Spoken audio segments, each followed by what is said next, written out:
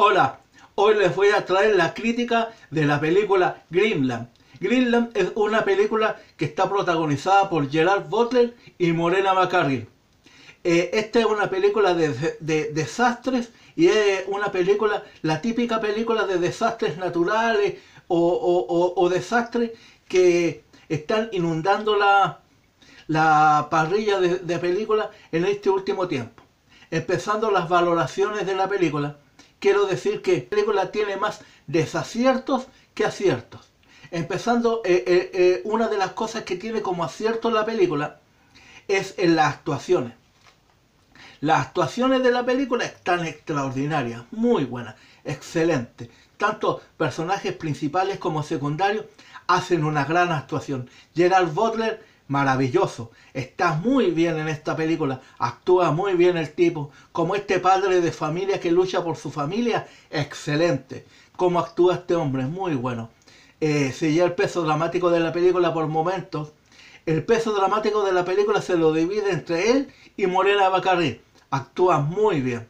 Gerard Butler actúa pero excelente. Hacía tiempo que no le veía una gran actuación a este actor, muy bueno. Morena baccarin, oh, esa mujer a mí me encanta. Esta brasileña actúa muy bien. El rango de actuación de ella es la mejor actuación de la película, muy buena. Como esta madre abnegada que lucha por su familia, buenísima su actuación, buenísima. A mí me encantó la actuación de Morena baccarin. Actúa pero muy bien, excelente su actuación, maravillosa, maravillosa, está pero muy bien esta mujer, increíble. Y este niño, el hijo de la familia también, muy bien. En términos de actuaciones, esta película está pero muy bien, excelente. El guión 50% bueno y 50% malo. ¿Por qué? Porque cómo están escritos los personajes, muy bien. Cómo está en la profundidad de los personajes, muy bien. ¿Les da toda la herramienta para que los actores hagan una gran actuación? Sí. El guión, ¿cómo está contada la historia? Sí, podría decirse que sí. Cómo está la evolución de los personajes, los matices, cómo están escritos, los diálogos y todas las situaciones. Sí. Porque esta es una película que toma el desastre natural, pero no se basa en el desastre natural, sino que se basa en cómo reaccionan los humanos al desastre natural. Se basa 100% en lo humano, en cómo las personas reaccionan al desastre. Y en ese sentido el guión está muy bien, muy bien. En lo que no me gustó del guión es que es el típico guión prototipo de todas las películas de desastre. O sea, tú le cambias el desastre, pero el resto de la película es muy bien. Por ser un apocalipsis zombie, la película se basa en lo humano. Un monstruo gigante se basa en lo humano. Una inundación se basa en lo humano.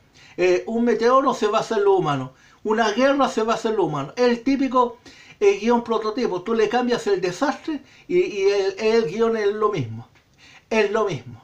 Por eso que el guión 50 y 50. La dirección cumple. En cuanto a la dirección de actores, muy bien. Muy bien como dirigen los actores. En cuanto a la parte de los humanos, sí, el director hace un buen trabajo. Pero en cuanto a la película en general, la película cumple.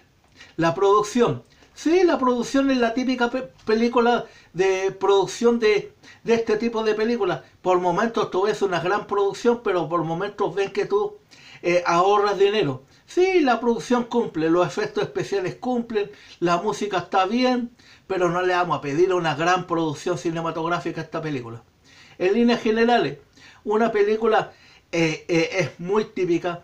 Yo la fui adivinando completamente esta película de principio a fin. Es la típica película de desastres, de cosas que pasan, de desastres naturales.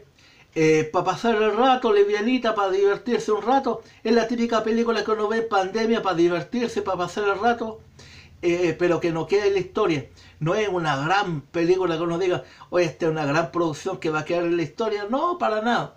Es una película que pasa sin pena ni gloria, pasó sin pena ni gloria por la taquilla, y creo que Es una de esas películas que se estrenó primero en los cines y después salió en formato digital. Y sí, es una película entretenida para pasar el rato con buenas actuaciones, una buena historia y que los trajo buenas actuaciones. Pues bien, si les gustó esta review, pulgares para arriba, suscríbanse y los vemos en la siguiente review. Chao, que les vaya bien.